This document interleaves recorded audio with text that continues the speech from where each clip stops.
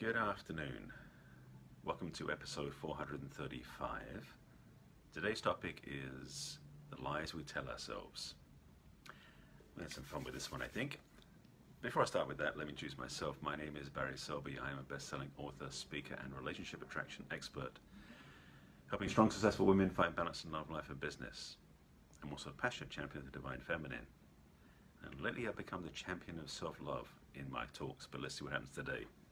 I also have a self-love program I just launched that may come up in the topic, but not presuming so.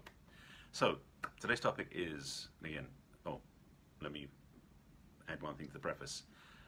Every day now, for well over a year, I've been doing these talks called Messages from the Masculine to Inspire the Feminine Heart. This is number 435 in an ongoing series of daily talks, because there's no end in sight, apparently, and I keep going. And today's topic is the lies we tell ourselves, because we tell ourselves doozies, just as a way of life. And the reason why this came up, actually, was talking to a client about something, and she said something that was like, excuse me? And what I realized is that we have a way of using language out of context. In fact, we have a way of using descriptions that are so outside the realm of being reality that we just say it without thinking. The problem is that what we're saying is being heard. So let me get to that in a second. So in this instance, what she was saying basically, like, because I was saying, you seem very busy. And she was saying, well, I'm drowning. And I was like, you might want to rephrase that question. Because I said, first of all, your body's listening. And two, so your awareness. So are you really going to imagine you're going to start drowning on dry land? And she's like, oh, hang on a second. It's like, yeah, this is the thing. We as general people, I'm talking about generally, the royal we, sorry, not the royal we, but the regular we as people generally have this really bad habit of lying about stuff. And we tell ourselves those lies. Now, I'm going to go a bit deeper because I'm talking about the surface stuff right now. But if you listen to people's conversations and if you listen to yourself in conversation, you may notice that you say things and suddenly hear things that if you're listening as a alien from space translating directly through the translator, you would be going, what are they talking about? Because they'll say, we, us, say some really silly things at times that are basically lies. Now, sometimes it works as lies on the positive, but more often it seems to be lies on the negative, and I'm getting to that in a second. So, for example, to say things to somebody where you want to stroke their ego rather than telling the truth is one of those things, one of those little nuances that has some I say this in a nice way. It's ego stroking bullshit. That's perhaps on the positive side, but it's not always on that case.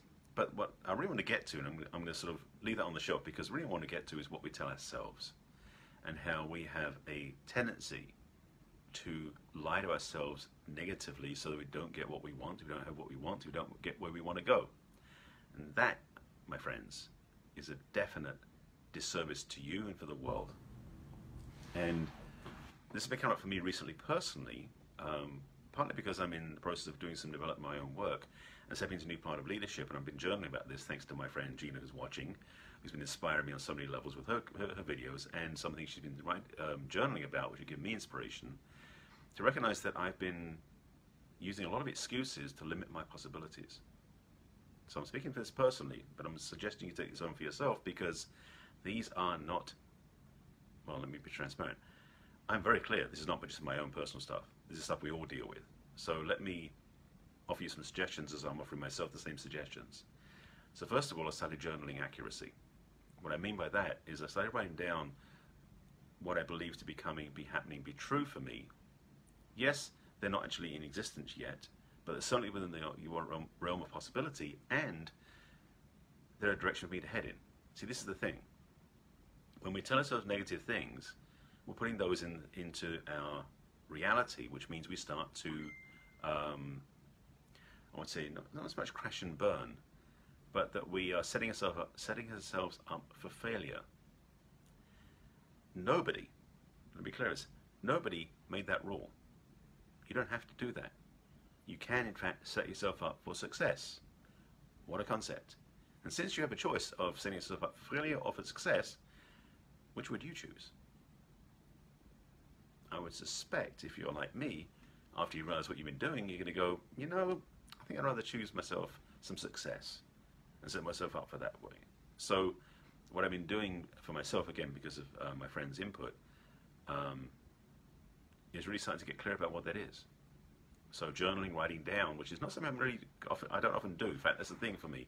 Journaling is something that I don't do that often. Yes, I admit this. I've been telling my clients for years to journal this, and I don't do it myself. Coming clean. Because journaling, I don't write that much. I've been on computers since the late 70s. So I'm a keyboard user. So to journal, handwriting, to be honest, my handwriting is pretty atrocious. So a lot of times I write things down, I can't read what I wrote. So I'm somewhat averse to doing journaling, but I'm doing it this time because I have to. However, the caveat is for me, because I need to be able to read what I wrote, is as soon as I write it down, I type it into my memos on my computer so I can keep it on my phone, iPad, and computer, so that I can at least remember what I wrote. Because the journaling is the visceral act of getting it out of your physical self by hand, and that's an important piece of the process. Because by journaling, what you're actually doing is instructing the body what you believe. And the reality is that what happens is the muscles in your hand when you're writing are very different from the muscles when you're typing. And so by doing the activation of those muscles when you're writing, your body takes notes. So when you're writing stuff in the journal, especially affirmative, positive things, that goes in just like anything else does. So the choice you get to make is, what are you going to write? Because the thing is, you already listen to what you're saying. Why not make it more powerful and write it down? And secondly, choose your words carefully. This lying to ourselves is a habit that is everywhere. And as I said, for me personally, I've been dealing with this as well. And what I've been noticing, just to be another level of transparency, is not believing that I'm as powerful as I am, and not as I can be. I caught myself in the middle of that one, because I'm recognizing now more and more that the work I'm doing, the message I'm bringing, and the feedback I'm getting is I've been holding back a lot.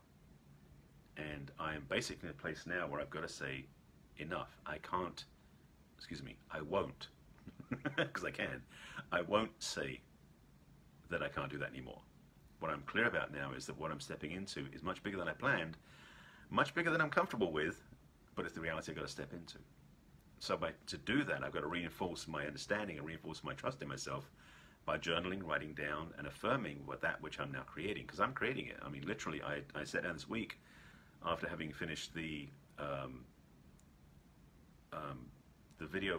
book trailer for the video trailer for the book that is coming out a week, which is the book I'm part of, which is my second book, which is called Love Revolution. It's coming out very shortly. Then I dived into, now written, and I'm just now doing the audio for this home study is not the right word. It's called the Self-Love, I don't remember the words, Self-Love Mirror Meditation Practice Guidebook. That's the word, guidebook. I need a better word. But this is the thing, I've created this piece because it's been demanded by my clients, a bit by my audience, because they want to have some sort of practice. So I figured, okay, I'll give them something written down. But I realized I need to give something audio as well, because a lot of people out there, to read and do something is hard to do. But what I've done is now created an audio, well, I'm editing it now, the audio accompaniment, so that when you do this, you can actually listen to my voice in your ear if you wish, whilst you're doing the exercise in the mirror, and it will guide you through it step by step. And that, for me, is part of my work. And I was frankly, honestly, lying to myself by saying that nobody would want it. But enough feedback has happened that I cannot say no now. So now I'm basically I've got to do it. So I'm stepping into it, and it's actually getting easier because I'm not fighting myself anymore. This is one of the benefits, by the way, of not lying to yourself, is that I'm realizing more and more that when I say yes to this, when I step into this, and as I speak more transparently and more authentically and more authoritatively, from a place of authority, that's the word I'm looking for, with what I know to be true, have experience for it to be true, and I know that it works, people listen. And it's not a place of like, look at me, I'm telling people and they're listening. It's more about, I'm in a place that I can serve from because I trust what's coming through me is accurate. If you see my Facebook Lives, and this is number 435, I've done a few of these now, over 400. You think before this time I'd get this, but it's taken me time to get it. So now I'm getting it. So it's getting clear now that the work I'm doing is now the value. So this self-love practice, this self-love, I call it a guidebook because it's not a program. It's a simple, well, it's 30 pages now. It's a 30-page workbook in a way, with the attached audio to guide you through self-love practices. You can actually learn to love yourself more effectively using a mirror. It's not hard to do, although I did have a deeper level that came up in the middle of it, which I've written down in there as well. I'm not telling you about that unless you get the workbook itself. That'll actually help you with body issues as well. And what I realize more and more is that it's not so much why should I do it? It's why should I not do it? This is such a thing now that I'm realizing more and more that there's demand for. And so I knew that I could sit there and say, no, I'll never do it. Somebody else will do it eventually. But to be honest, I got really clear. My work is to live this, teach this, share this, and inspire people with it. So what I'm getting clear, sorry, try that one again, wrong teeth in. I'm supposed to be good at this stuff. What I'm saying now, publicly, I was on a call earlier today and talked about it too, that I am clear now that my work is to speak and serve and inspire audiences through ideas, images, downloads, perspectives that will land. Yes, I'm still coaching, but the truth is what I've been hiding in the back room, as it were, is public speaking. And I'm getting clear now, my message is getting strong enough that it needs to hit more people, because there's time for it. This is the biggest time, I think, ever on the planet when we need to have more inspiring speakers, guides, facilitators, reminders that we are worthy of love and deserving of love. And that's my message I'm bringing out more publicly, which is why the self-love program, self-love workbook is out. So this is the beginning of that. So if you've been watching my broadcast, you know this is something that's been brewing. You probably saw it before I did. But the reality is that I now clearly see the truth and listen to the truth, speak the truth, and own the truth in my work, in my journaling, in my own self-support, and I invite you to do the same. If you're interested in the self-love program, it's easy. You go to my name website, barryselby.com/self-love. Easy as pie. So you can go check it out. You can go and get it now and do it yourself. It's a potent. It's actually more powerful than you think it is. And the audio will be up tonight, so you'll have both of them available. You can order it now, and you'll get both of them sent to you. So you'll have the workbook and the 30-page workbook. It's quite a document now, and the audio as well. If you know, yep, I'm going to do this. Okay, it's came to do. If you know any audiences, groups, events, organizations that need to hear the message I bring, I'm inviting connection to those organizations so I can speak to them. So if you know anybody, or if you have a play group, or you have an audience you want me to speak to in person, publicly, ideally, message me, reach out to me. You can go to my website and click on the contact page, or you can just simply message me over social media. It's up for me now, so I'm speaking it out loud, because that's the truth in me.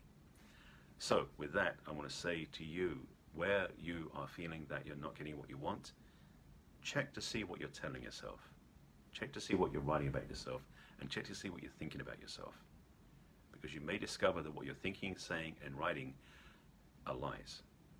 That what in fact you're not doing is owning your own power.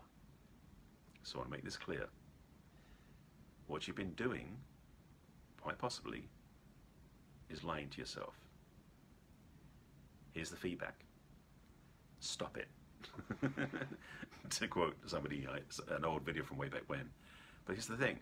You have the choice. You have the freedom. You can write about this now. So I'm inviting you, if you're doing this, to write about it, talk about it, think about it. What's the positive you can have? What's the possibility you can have?